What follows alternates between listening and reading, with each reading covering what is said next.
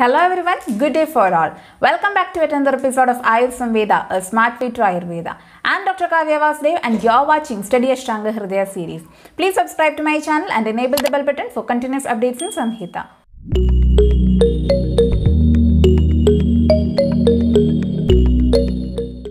In the last videos, we were discussing about Dvividhopakramaneeya adhyaya and we have seen the two types of upakramas are Lankhana and Brahmana. And also we have discussed about the types of Lankhana and Brahmana and in the conditions which we have to administer the Lankhana and Brahmana. If you have not watched those videos, please click the I button to access it. Moving with the rest of the details of Lankhana and Brahmana. So Brahmana labha, that is the benefits of doing the Brahmana karma is being explained. Brahmide syad balam pushtis tat sadhyamaya samkshayaha.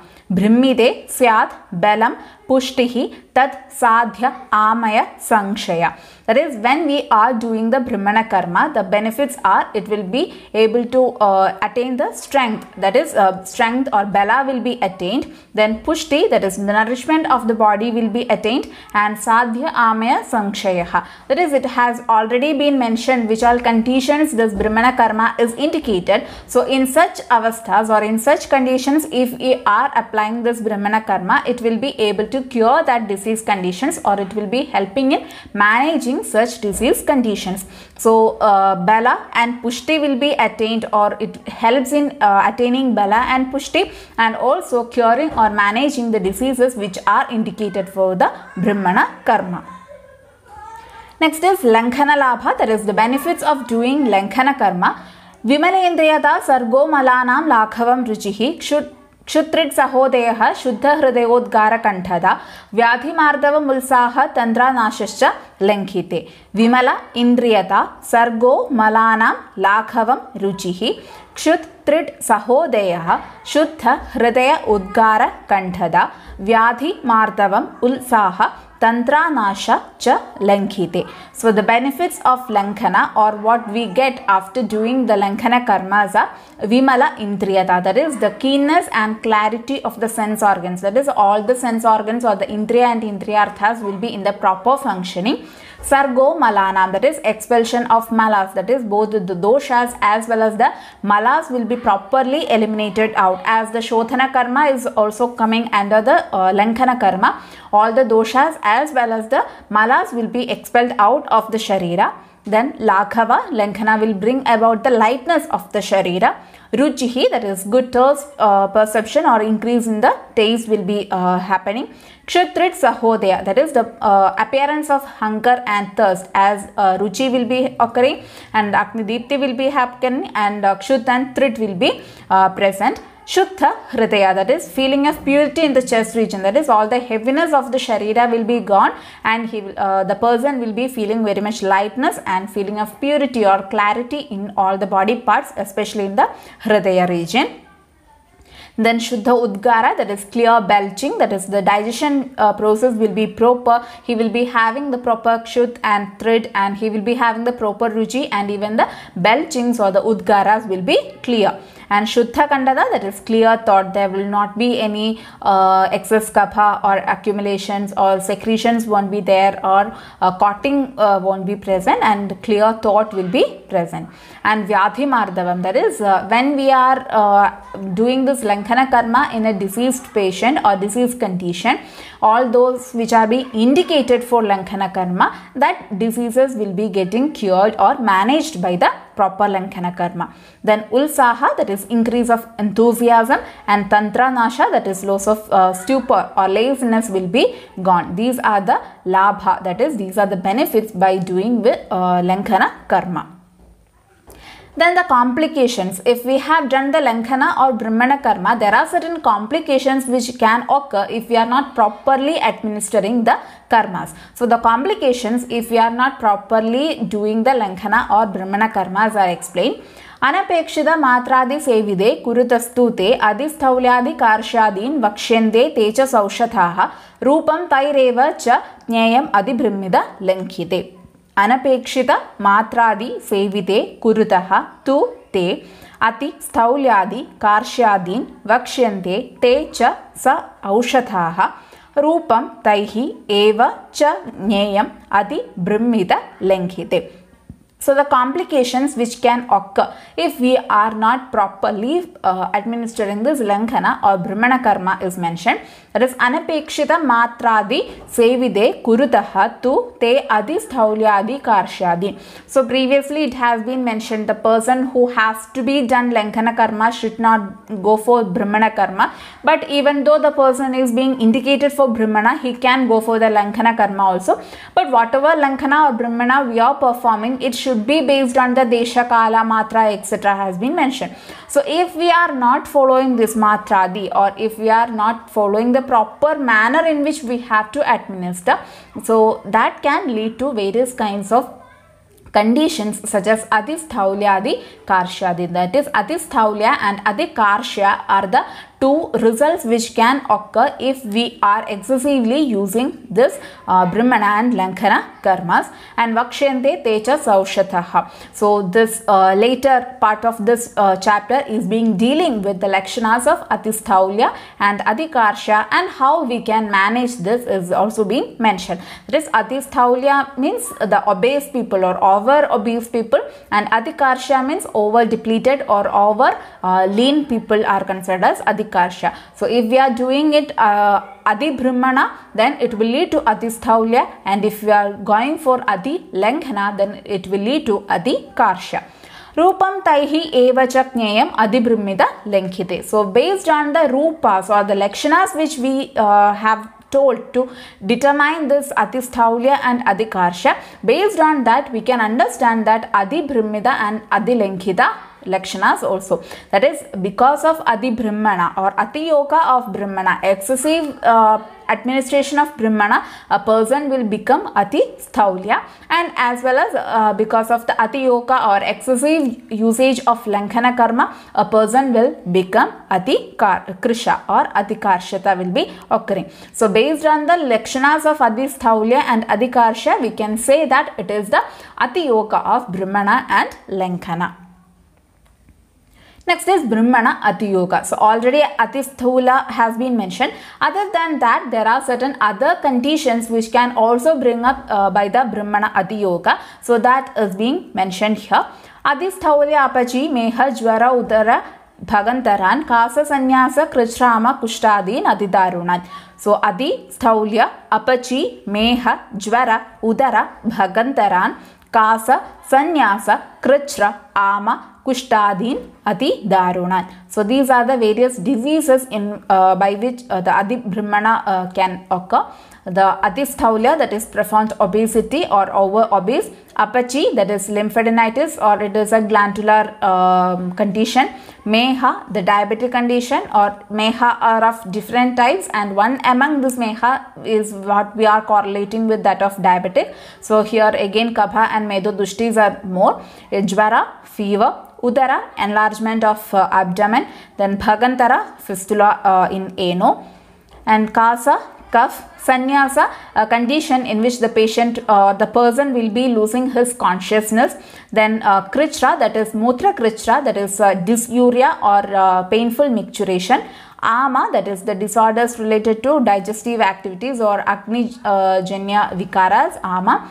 Kushtadin adidarunan, and the skin diseases which are very dreadful or very chronic in nature or severe in nature. These are the lakshanas or these are the diseases which can manifest if we are going for the adi brahmana.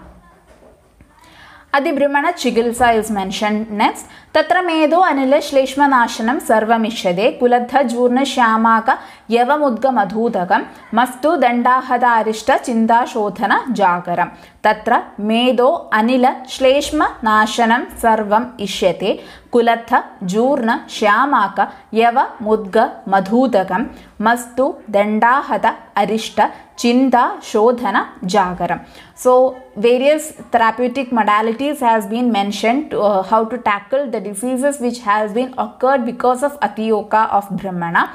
So tatra medo anila shleshma nashanam sarvam ishyate. So all the time we have to manage this adi brahmana conditions by meda, anila and shleshma nashanam. That is the drugs or the therapies, aharas, viharas or aushathas which will help in reducing or pacifying the medodhadu, Anila dosha, that is Vata dosha, and Shleshma dosha, that is Kapha dosha. So the drugs or the aharas, viharas or aushathas which helps in pacifying the Medodhadu, Vata and Kapha dosha has to be administered for the diseases or the conditions because of the Adi Brahmana. Then the aharas or the dravyas which we can use to manage this Adi Brahmana disease conditions are Kulatha, that is whole gram, Jurna, it is a variety of cereal, Shamaga, millet, Yava, barley, Mudga, green gram, Madhudakam, that is honey water, that is honey which is being mixed with water and a preparation made. Mastu Ve, that is the supernatant or upper portion of the curd. Dandahada, it is a type of buttermilk. Arishta, the fermented beverages. Then coming the other viharas, such as Chinda, that is indulging in worry. Shodhana, the purification therapies, that is the management. And Jagara, awakening at the night, that is not sleeping in the night time. So these are the few chikilsas which are being mentioned. Moving the other managements. Madhuna triphalam lihyat gudujim abhayam khanam rasanjanasya mahataha panchamulasya guguloho shilajadu prayogascha sa akni mandharaso hitaha. Madhuna triphalam lihyat gudujim abhayam khanam rasanjanasya mahataha panchamulasya guguloho shilajadu prayogaha cha sa akni mandharaso hitaha. So various medicinal preparations are being mentioned here. Triphala, Guduchi, Abhaya, Khanam. These all dravyas has to be mixed with Madhuna Lihya. That is the powder of Triphala, Guduchi, Abhaya and Khana has to be mixed with Madhu and that has to be licked. That is one chikilsa mentioned. Another one is Akni Mantha Rasa can be taken with either with Rasanchana or Mahataha Panchamula, that is Brihat Panchamula, then Gugulu or Shilajatu. So either the Triphala, Guduji, Abhaya, Ghana can be mixed with Madhu and can be taken as licked or Leha preparation. And next is Akni Mandarasa can be taken along with Rasanjana, Brihat Panchamula, Gugulu and Shilajatu. Another set of chikilsa for Adi Brahmana. Vidangam Nagaram Ksharaha Kala Loha Rajo Madhu Yava Amalaga Churnam Cha Yogo Adhisthaulya Doshajit. Vidangam Nagaram Ksharaha Kala Loha Rajo Madhu Yava Amalaga Churnam Cha Yogo Adhisthaulya Doshajit. So Churna of Vidanka, Nagara, Kshara, Kala Loha Raja, Yava and Amalaga mixed with Madhu can be given for the patient or the person who is being afflicted with the diseases of Adi Brahmana. Next again certain few more recipes or management has been mentioned. Vyosha Katvi Vara Shigru Vidanga Ati Vishastira Higru Sauvarchala Ajaji Yavani Dhanya Chitrakaha Nishe Bruhatyo Hapusha Padha Moolamcha Kebukat Esham Churnam Madhukridam Tailamcha Sadashamshakam Sakthupihi Shodashaguner Yuktam Pidam Nihantitat Adhistaulyadikan Sarvan Rogan Anyamsha Tadvitan Hridroga Kamala Shvitra Shvasakasa Galagrahan Buddhi Meda Smridikaram Sannasya Agnesha Deepanam.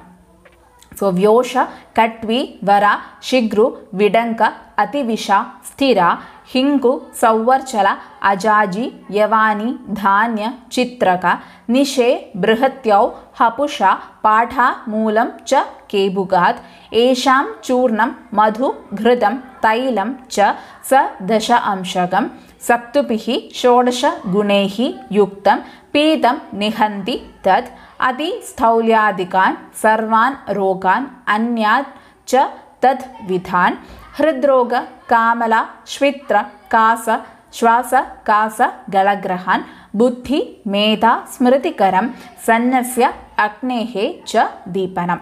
So these are the other chikilsas which are mentioned for Adi Brahmana. Churna of Vyosha, Katvi, Vara, Shigru, Vidanka, Ativisha, Sthira, Higru, Sauvarchala, Hingu, Sauvarchala, Ajaji, Yavani, Dhanyaka, Chitraka, Nishe, that is two types of Nisha, Brihati, Brihatyo, that is again the two varieties of Brihati, then Hapusha, Pathamula and Kebuka. So the churna, that is the powder of all these drugs has to be taken. It has to be mixed with Madhu, Ghrida and Taila, that is all the powders should be in equal quantity and it should be mixed in equal quantities of Madhu, Ghrida and Taila. And Saktu bihi shodasha gunehi yuktam. And Saktu, that is the powder, again the larger Saktu or different powders are there, that is being prepared, frying the dravya and then making it powder. So such Saktu has to be taken in 16 part and this has to be mixed, that is the churna of this Vyosha, Katvi, Vara etc. has to be taken. It has to be mixed with Madhu, Ghrida and Taila and later it has to be mixed with 16 parts of Saktu also. And this Saktu or this preparation when taken, Pitam Nihanti Adhistaulyadikan Sarvan Rogan. So if this preparation is being taken, it will helps in reducing the adhistaulya and also the other diseases which are being caused by adhibrahmana, such as already mentioned apachi, meha, jvara, uttara etc. So this is the indication or this is the benefit of using this particular preparation or yoga, that is when we are using this yoga or preparation, it will help in reducing the adhistaulya as well as all the diseases which are being mentioned which will be caused by the adhibrahmana. And also the other benefits of this prayog or this preparation, anya cha tadvidhan, and not only this adhistaulya and already mentioned diseases, other diseases which are similar to this can also be cured by this preparation. And hridroga, heart diseases, kamara, that is jaundice, then shvitra, that is leukoderma or a skin disease, then shvasa, dyspnea, that is breathing difficulty or asthma, such all things we can correlate, then kasa, cough, then galagrahan, that is obstruction in the throat, then buddhi, that is it helps in improving. These all are the disease conditions in which we can use this preparation. Other than that, it helps in improving the buddhi, that is power of thinking. Then metha, it helps in improving the intelligence, and smritikara, that is helps in improving the memory, and sannasya agnehecha deepanam, it also helps in kindling the weekend fire, or it helps in agni deepti, that is improving or increasing the agni which has been very low. So these are the various benefits if we are taking this particular preparation which is being mentioned for the adhibrahmana chikitsa. Today we have discussed a portion of Dvividhopakramaneeya adhyaya and will be discussing the same chapter in the upcoming videos. For more updates, make sure you subscribe the channel and follow the Instagram account. Thank you. See you in the next video. Till then, bye.